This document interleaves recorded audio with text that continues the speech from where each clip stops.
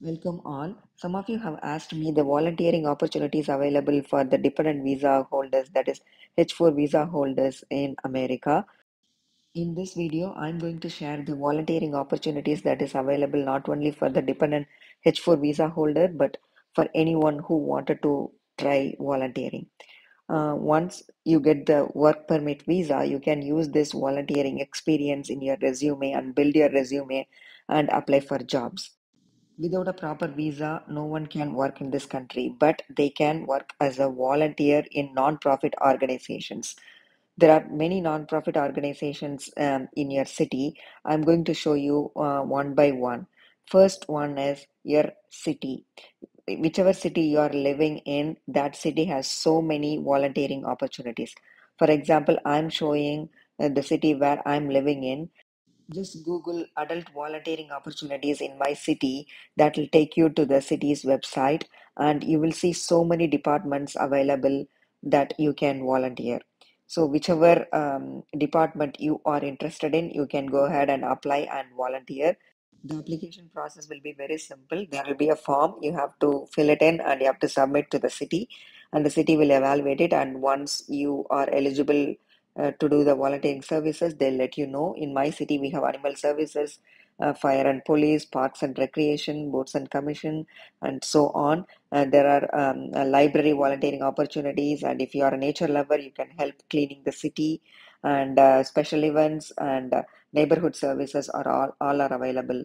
Each city has their own volunteering opportunities. The second one you can look for is public schools. If you have kids, they are going to schools, please do check with the schools. Check the school website and join the PTA if possible. PTA is nothing but Parent Teachers Association. If not, you can just volunteer in your school. Email your kids' teacher that you are available for volunteering and you wanted to join PTA. If you really wanted to become a teacher, if you want to get into schools, this is a very good opportunity for you to know how the school system works, and you get to know the teachers. Also, you get to make a lot of friends, and you can extend your community of friends, and you know what's happening in the school. You don't have to volunteer for many hours. It will take hardly 1 or 2 hours, depending on what type of volunteering opportunities available. And if you join PTA, there will be a lot of positions available in PTA. Again, school website will clearly explain what you have to do to become a member, or what you have to do for volunteering. So check with the school website once the school starts. The third one that we are going to talk about is food banks in pantry. Every city has their own food banks and pantry.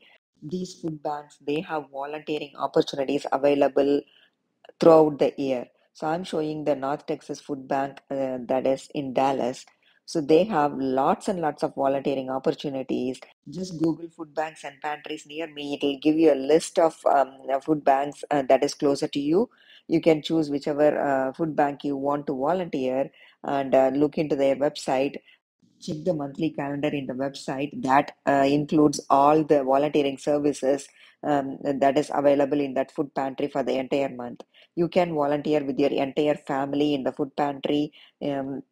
That helps you to see how these food pantries work, and your kids also can gain volunteering hours for their school also. The next one we are going to see is the religious organizations. It can be a temple, church, or mosque. I found this volunteering opportunities in one of the temples in my city. They have so many volunteering opportunities. For example, they have language classes, like all the regional languages that is in India. So if you are really into teaching, if you want to teach your regional language, you can apply for that. There are many other religious volunteering opportunities available depending on your schedule.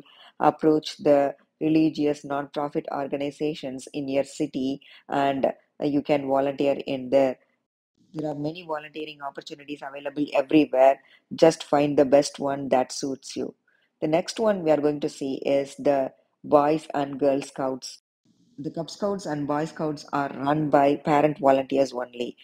Go to the Boy Scouts of America website and enter the pin code, that is your city's pin code, and try to find a scout troop, and you can volunteer, and you can join your kids in the scouts too. Scout troops always need lots and lots of volunteers. So please approach your kids' scout troop and you can volunteer in there. If you are a nature lover or if you would like to hike or you would like to camp, you can go to their camps. And if you'd like to do accounts, you can do their accounts work.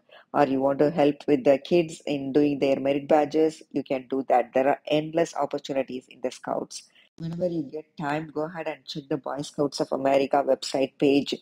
It has all the information on how to become a volunteer and what are the volunteering opportunities available, how it helps you as a person to improvise yourself also. It's not only about helping others, it is about helping yourself too.